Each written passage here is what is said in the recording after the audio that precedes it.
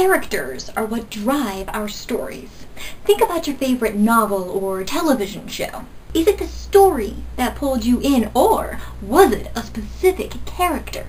I tend to enjoy a lot of both of these, but I know from experience that no matter how interesting the storyline, it is always a character that really sucks me into the story. And if there are no interesting characters, well, I won't last very long, and I will probably never read or watch it again. The best way to make your characters fully developed and feel genuine is to make them people. Give them desires and faults and eccentricities. But also make sure that these don't just manifest as details on a page. Your characters have to live and breathe these characteristics. You don't just want to show what your character looks like or his favorite pastime. You want to show the reader how those traits affect your character. How it transforms the way they think and the way they see the world. For example, I have a character who is a scaredy cat. When a spider crosses Rodney's path, he doesn't just see it as a nuisance or even just a spider. What he sees is an evil creature lying in wait, lulling him into a false sense of security before it attacks. When other kids see a swimming pool, he sees a bath of transmittable fungus and disease. Every place he goes and everything he sees is filtered through his ever-present fears. In the television show Numbers, mathematician Charlie Epps sees every problem and the whole world as different mathematical equations. Putting yourself into your character's head can be the best thing that happens to your novel, especially if you're writing in first person. It not only helps you understand how they see the world, but to more realistically understand their reactions and motivations in different scenarios. Once I realized that Rodney saw the spider as a terrifying adversary, I knew exactly what he was going to do when he encountered it. If you're interested, he ran far, far away.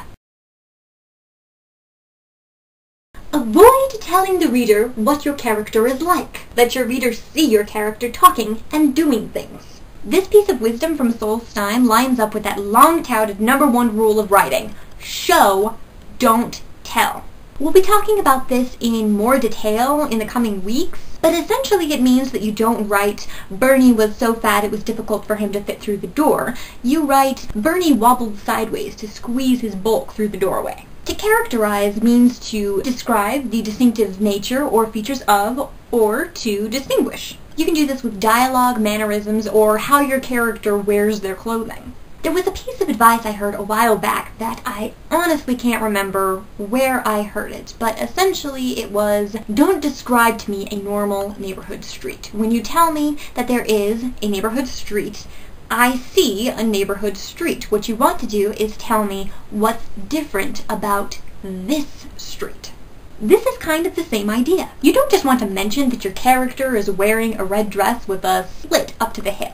Show your reader how this woman is wearing the red dress, and it will tell you something about her character. If she's trying to hold the slit together or trying to sink into the fabric, it shows us that she's uncomfortable or nervous. But if she's making sure that her long leg is always exposed through the slit, it tells us she's confident, possibly seductive, without ever spelling it out for the reader. Make sure that your characters grow through their experiences.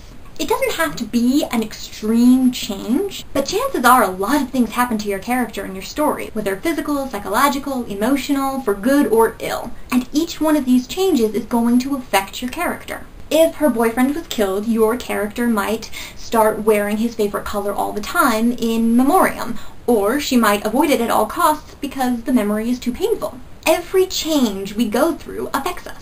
In Half Moon Investigations by Owen Colfer, young wannabe P.I. Fletcher Moon manages to solve a big mystery, but in the process, he hurts somebody that he cares about, and he considers giving up mysteries altogether.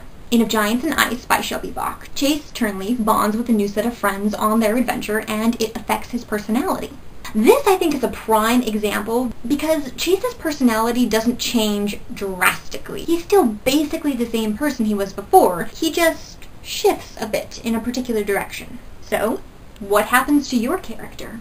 If you need some help on finding the best way to develop your character through the events of your story, there is an excellent interview with author Shelby Bach on this very topic that I consider a must-read, and that's linked down below. Also, Ukami Kasumi on DeviantArt has several excellent articles on writing, including the character arc, which is also linked below. It's important to keep all of your characterizations of characters and things in the point of view of your character. So if the character that is telling the story is a hardened 28-year-old boxing champ, he probably wouldn't say that his mother cuddled the chihuahua like a favorite teddy bear. That kind of description would be more in tune with a child. So if your character is an 11-year-old girl, that could work perfectly. Up next, we'll be talking about points of view and making sure that you're using the right one consistently. So don't miss out on that.